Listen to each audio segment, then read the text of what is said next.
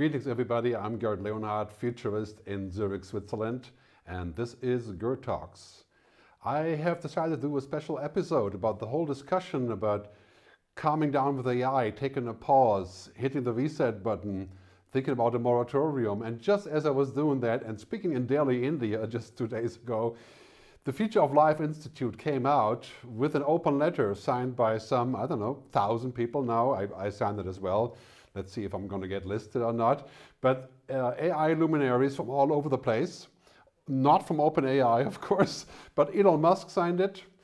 So it's a quite serious thing. And no matter what you think about Elon, I think this is an interesting turn of events.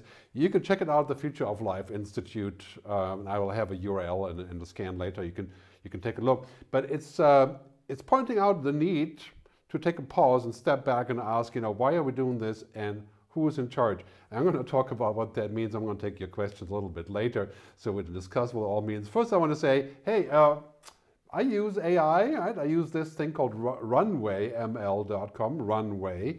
It's a really cool app that allows me to redo video and organize myself as a different person in the video, and also work with graphics and do all these kind of things that required major amount of programming and Adobe After Effects before. I still have my Adobe After Effects people doing that for me, but this is a great tool. I also love what it does with images. Makes me look a lot younger and more attractive. And these are from Lensa, and the other ones are, I think, from another AI banner that I use. It's interesting. Yeah, makes me look good. So I do like that part of it. But I'm a little bit worried, I have to say. I'm worried about what's happening in the progression as we're going from assisted intelligence, IA, to more automation, to more augmented intelligence, which means basically just getting better and better and better, and then all the way to autonomous intelligence. And I think autonomous intelligence is not what we would want. As has been said many times before, also by Stuart Russell, who wrote the book on AI, that really what we want is AI to be getting the job done, right? And to be just doing the right thing, to be competent, not to be conscious. Yeah? Why would we want autonomous intelligence? And that seems to be the goal in this whole discussion about ChatGPT, generative conversational AI, to build something that goes towards AGI. I think that is the wrong approach. I also think we must differentiate in this progression between IA, intelligent assistance, and AI, which is kind of what's the next stage of things, and that's, in my view, unavoidable, and AGI, the general intelligence. And this is really, I think, what the whole discussion should be all about. How do we facilitate IA and AI to be a benefit for everybody? And how do we flatten out the economic curve there? And how do we prepare for jobs and education? And then the question at the end is, how do we avoid an AI taken over that becomes generally intelligent in whatever that time would be? I think Kurzweil says 2030. I tend to agree. It's not that far away. And that could be the end of it if we're not prepared, if we don't collaborate on a global level. I think this is what the whole Future of Life Institute open letter is about. It's about resetting and asking that question, how do we control it at the very end? Not how do we deal with the side effects of IA only, but how do we actually make it safe? We are at the iPhone moment of AI. Startups are racing to build disruptive products and business models, while incumbents are looking to respond. Generative AI has triggered a sense of urgency in enterprises worldwide to develop AI strategies. Customers need to access NVIDIA AI easier and faster. NVIDIA accelerated computing starts. Well, that's very interesting what NVIDIA does, dear Jensen.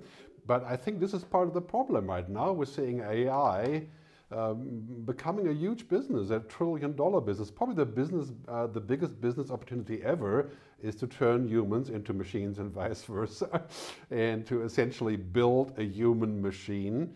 And I think great that we need all this processing power and the GPUs that Jensen sells. And I think he's an interesting and probably well-meaning man. But what is the question apart from huge revenue streams and huge new possibilities with AI? The question is about purpose. It's about where we're going to go with this. And so, pausing the giant AI experiments as the Future of Life Institute is proposing is a good idea. Right? It's a good idea for many reasons, because right now there's kind of a crazy moment. First, the Sputnik moment of OpenAI, and then the moment of the moon landing. Allegedly, we went to the moon, some people would believe. That's probably true. But now, of course, Microsoft wants to go to the moon, and Google wants to go to the moon, and Baidu and all. Everybody else wants to go to the moon and beat the Sputnik moment. Right? But I think if we look at what OpenAI is doing and what the Future of Life Institute is setting forth, I'm going to read this for you because I think it's really, really, really important to keep this in mind. Contemporary systems are now becoming human competitive at general tasks, and we must ask ourselves, should we let machines flood our information channels with propaganda and untruth? Should we automate away all the jobs, including the fulfilling ones? Should we develop non-human minds that might eventually outnumber, outsmart, and obsolete and replace us? Should we risk the control of our civilization? That is a really, really good way of putting it. It's what I've been thinking all along. That's why I'm so excited about seeing the open letter. In the second paragraph, it gets better or worse, depending on how you want to see it.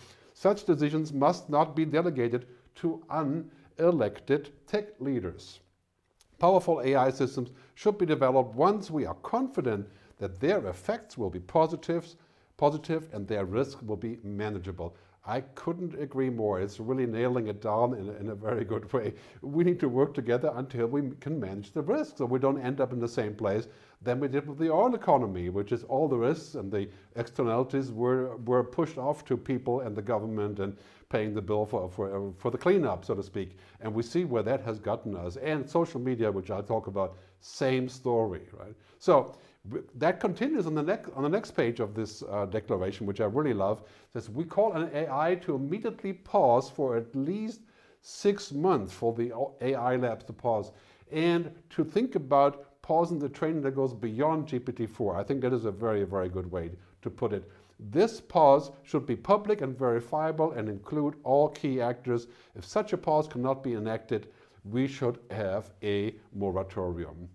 And that is just unavoidable in my view. 6 months is a very short time. We need public officials, politicians, governments to be involved in this conversation. The UN, everybody, right, to think about a moratorium on artificial general intelligence. This is a global concern. It's not just a military concern, I'm sure, between China, Russia, and the US, and other countries that are shooting in this direction, including, of course, India and other countries. I mean, this is something to think about. Do we need a moratorium? I think that's kind of unavoidable. The second part of this, AI labs and independents should use this pause to jointly develop and implement a set of shared safety protocols for advanced design and development that are rigorously audited and overseen by independent outside experts, hopefully better than the Facebook board. These protocols should ensure that systems are adhering to a safe and reasonable doubt standard. So this is really, really, really important, and that's why I printed this out and hung it on the wall by myself. Repeating what I've been saying for years.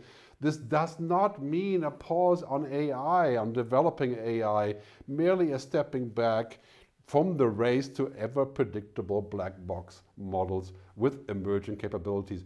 That is really what it's all about. So this text is really sort of the gold mine behind this whole conversation I've been having also on my book, Technology versus Humanity. For the last couple of years, I've been talking about what exactly that means. That book, by the way, is here. It is still pretty much up to date, even though it's 6 years old. It's mind-boggling how topics come back to you. So basically, we need to think about and refocus this whole conversation about what AI is up to. So that is really, really important. Should be refocused on today's meaning, right? We have to actually put the purpose back into this whole thing. So, and Sam Altman, the CEO of OpenAI, of course, hasn't signed this agreement or this open letter quite yet. He probably won't, but it would be smart if it did, in my view. And he says the coming change of AI will center around the most important human issues, the phenomenal ability to think, create, understand, and to reason.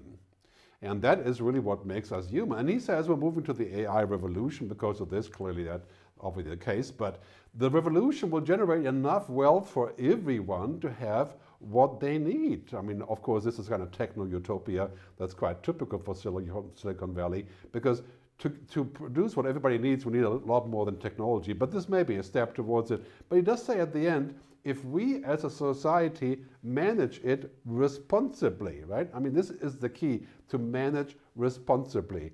And we haven't done that.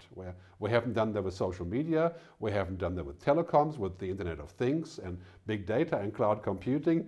And of course, healthcare, digital healthcare. We have to think about managing all these things responsibly with regards to the externalities. And that, to me, is the crucial point. You know, how do we manage responsibility when machines have the ability to think and create and to reason, as this little animation shows us, you know, where machines can actually start to ponder about the state of the world and then nod their head and understand it. We're only like 10 years away from this. So this is something we have to think about. How do we control a computer that understands the world, that has an IQ of 1 billion? And is it controllable? Should it be? I think it should be, and it must be, but many people are saying it will be impossible to do so. So good time to think about what would happen when we have a machine that is starting to create most of the text and images and videos and films and people, right? We're moving into a synthetic future where everything is made by a machine, put together by algorithms. That is a scary thought. What kind of lens will we have when we get to that point? And who's in charge of this? Will it be one of the tech companies? Will it be like social media, where only a few players are in charge as to what we read and nobody is really accountable? That's a very sad state of affairs. If most content is synthetic, how will we know reality? How do we know who to trust? Imagine if you could speak to your mobile phone and you can just ask the questions and then you get a reply spoken back to you. Imagine 800 million Indians that are now online doing that and asking for the results. And then we have to make sure there's some truth in there and some verifiable facts. Otherwise, democracy is finished. So, big topic. I think we'll talk about that in the questions. But imagine what will happen when the whole thing goes to voice, which it is just now doing. And the genie comes out and just answers questions. And a lot of people that use these kind of apps are not going to be very critical about the answer. I call this a Google Maps problem. You know, Google Maps is amazing, but it's very often wrong. And we know it. But would we know it with an app like this? You know, with a kind of possibility of sounding like a human and sounding super smart and being the perfect stochastic parrot, as some people have said. I'm not going to talk about the parrot today. Anyway, this could be heaven or it could be hell. And the heavenly part, of course, is really quite simple. We can possibly, in generative AI, use efficiency and productivity gains and offloading commodity jobs and moving those up the food chains and save lots of money in jobs that are essentially commodity, parenthesis, donkey work, that many of us are doing every single day. And I was just in India, where 20 million people work in the call center economy. That's a great example. That will be a bad event for those people. But, you know, we can boost knowledge work and research and discovery. My work is going to be a lot faster, is already faster, using ChatGPT-4, where I can ask questions and prepare for gigs and drill into research, makes my work faster. But a lot of other things, of course, will have serious side effects, but this is a plus, maybe not heaven, that will be a bit of a stretch, but it's a plus for productivity and efficiency. And the hell part comes in quite clearly when we look at this and we're saying, okay, the hell could be more alternate realities, you know, more illusions, more hallucinations of half-baked truth, more bias, more errors. I mean, the bias is in there, of course. This internet version is mostly American. So how would European values, or let's say Indian languages, 367 of them, and the philosophy there being put into this whole conversation? They just wouldn't. And the machine would just kind of ignore that because it's not in the database yet, for the most part. More automation of human narratives, more things that we would just do because we're lazy, naturally lazy, so to speak.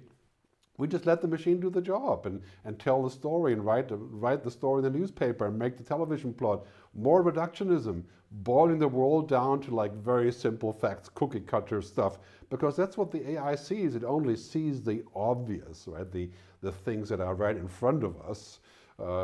It doesn't see anything that's not about emotions and intuition and spirituality, any of those things. More dehumanization and more de-skilling. That is something that we have inadvertently gotten, of course, from the internet, but also from social media, that we haven't done anything about. We're not prepared for this. To be prepared, I think we really do need to stop and pause and think about what are the implications and who is responsible. Instead of just going ahead and looking for money and saying, okay, this ChatGPT, generative AI, AGI will be a gold mine. Clearly it could be, but what is a gold mine if we don't have a place where we can enjoy the gold? When we find a place where basically we have a lot more money, but the world as we know it is coming to an end because we're going to be merging with the machines. Let's keep in mind the way that machines see reality is a totally cut down version of what we see in reality. Reality isn't binary. Machines see the world in a 90% reduction, which is about language. Again, the parrot idea, right? It's a fancy autocomplete, basically. Yes, and it's getting better and it's getting smart, parentheses, but it doesn't see the world like you and me, like humans, allegedly humans are watching, seeing it like this. It doesn't. Right? We have ears and eyes and we experience the world in a whole 360-degree fashion, impossible for a machine. This little clip here from the Stones really shows it very nicely. I mean, the whole, I can't play the video. It's a song called Start Me Up. I'm sure you're vaguely familiar with that, the Boston Dynamics spot, because if I play the video, I'll get banned on YouTube on this video because of the sound and those holy copyright laws. But a couple of key points on this. First, learning is not about memorizing, downloading information and regurgitating it. That's what machines do. We don't do that. We learn in a plastic, flexible way. We're always changing things. We're always taking in all input. Intelligence is not just data processing. For machines it is, but not for us. We're processing real life. Humans don't think with just the brain. I mean, everybody that's in psychology or psychotherapy or biology even, or even technology can tell you that we don't think, we think with the body. We think with absolutely everything. It's very hard to figure out, with left brain. None of that is left brain, right brain stuff, right? It's just not real. Speaking is not the same as thinking. Just because an app can speak doesn't mean it's thinking. It's just doing the parrot thing. And I don't want to harp on the parrot too much because it's kind of oversimplification, but humans aren't binary like data. We are multinary. We can think several different disparate things at the same time, and we can find meaning without any language. We have a fuzzy environment, and we can do all these things at the same time, and real life goes beyond data. Most importantly, logic alone is not enough. People say, it's an old, I think, saying from Guinea, right? Knowledge without wisdom is like water in the sand. We can have lots of knowledge, but if it's not in the right context and the right combination, then it just kind of trickles away and it means very little. And also, a lot of logic and knowledge without understanding and without concern and without consciousness can be very dangerous too. Not in humans and in machines. So logic alone is not enough, and humans are all sensing. We sense the world totally like this, where we experience it in many different ways. I think the best possible camera lens, for example, today captures 3 to 5% of the human eye, the possibilities. And then, of course, it captures different things as well, which is really interesting. But it makes a good combination, in my view, as long as we don't overdo it. And, do too much of a good thing is a very bad thing. So great saying here, I think this is originally from Arianna Huffington, algorithms know the logic of everything, but the feeling of nothing. Imagine living in the world run by an AI and by algorithms that has feelings for nothing. It cannot identify feelings, values, ethics, purpose, any of those things. I mean, that could be a very, very dark future. I think we don't want to go down that road by just saying, well, machines can be better politicians or better therapists. I mean, there's people seriously thinking about these things. I think it's just crazy when we think about this idea of a handshake between humans and machines. We must think about how our part is being kept up, how we protect what makes us human. And what makes us human? Of course, compassion, empathy, emotions, understanding, foresight, all the things that machines know nothing about. Very important that we focus on balance and safety, security, ethics, control. And that is part of the proposal, I think, of the Future of Life Institute, is that we sit back and say, well, how do we actually make that be part of the program? Or how do we carve out human inefficiency? We're going to need a moratorium on many of those issues. To allow inefficiency, that's counterproductive. Right?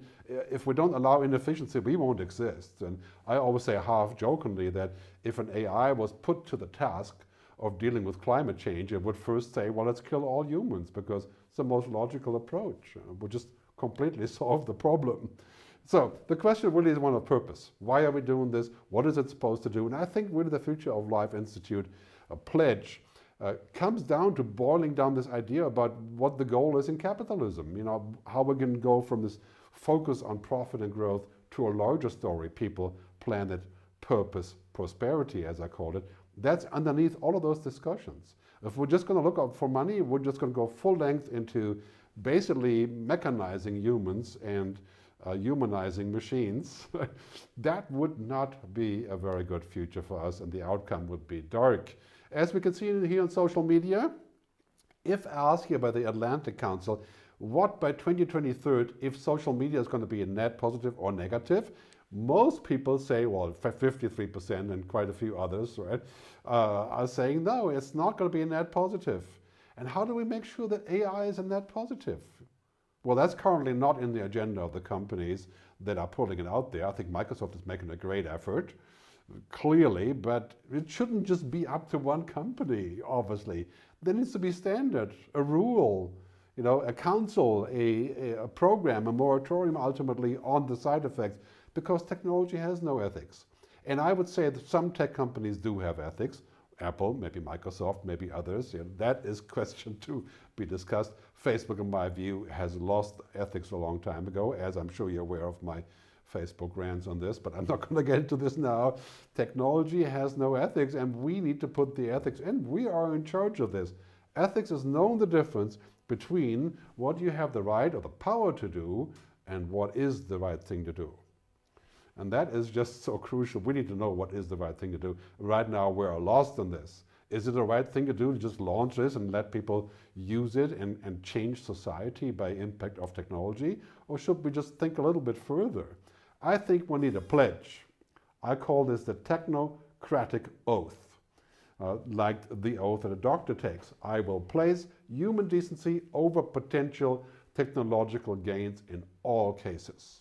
That's the pledge I want to see from all the AI companies, from the AI scientists, from the AI community, and of course from the governance systems around the world. Basically, human potential and human decency and human flourishing has to be the top objective. Of course, human means planet as well. Let's not forget that. It doesn't just mean humans. It means all of us living here. So when I made the film last year, the Good Future film, it came back to me as an answer to this whole conversation about this open letter. Right? We are to be architects of the future, not its victims. I feel that if we don't take a stop now, we sit back and we discuss and we find common ground by everybody around the globe, US, Europe, China, India, Brazil, and so on, right, then we're going to end up being the victims of what we have invented. And I think chances are low for that to happen, because we have those initiatives and we have a lot of great people helming those initiatives, and a lot of great researchers also get involved on various sides. So I would just want to kick off this debate to see if that is the suitable way, because to me the good future is not an AI arms race. It's not about an IA arms race, you know, intelligent assistance either, because ultimately it's about human flourishing. It's about collective benefit, sustainable capitalism, if that is even possible, or that is a word. The good future is not about who's going to win this race, China, US, or of course Russia, that has claimed they want to reach that goal as well of AI. But AGI really worries me. General intelligence of machines, that worries me for a lot of reasons. And I think it's a lot more powerful than nuclear. It's a much bigger danger than climate change. It's a real and present danger moving into the next decade. We're going to need, I have suggested many times, a Human Futures Council. And I've called this before, I've called this a Digital Ethics Council in my book. So I've just kind of mutated this on. It's really about the future of humanity here. And we have to get together and figure out how we're going to get enough smart people and clued in people and people who are going beyond logic, right, to bring this in, how we're going to collaborate on a global level. That is the agenda. I'd be happy to contribute in many ways that I can, and I have. But you know, there's a lot of great people out there who are quite suitable for this, to bring this onto our agenda and to think about this. And of course, the UN is very much involved with this as well. And the Sustainable Development Goals go in this direction as well. So I salute the UN for doing that. But we need to look further. And this is the time to do it. This is the time to take a break and take a look and say, how do we collaborate? How do we make the best out of this situation? Quoting my book as a final thing that I think will wrap this up quite nicely, we should embrace technology, but not become technology. So I salute this initiative, the open letter, and I think it's really, really important that we review and sign it and spread the word. As I know right now, the open letter, it can't really be signed because there are too many people having signed it. I think it's kind of in a holding pattern right now. But here's the URL where you can spread the word and you can take a look and you can tweet about it. So thanks very much for listening. And now I'm going to switch over to our live conversation. Really appreciate all of you being here and listening to what I have to say. Thanks, and let's continue.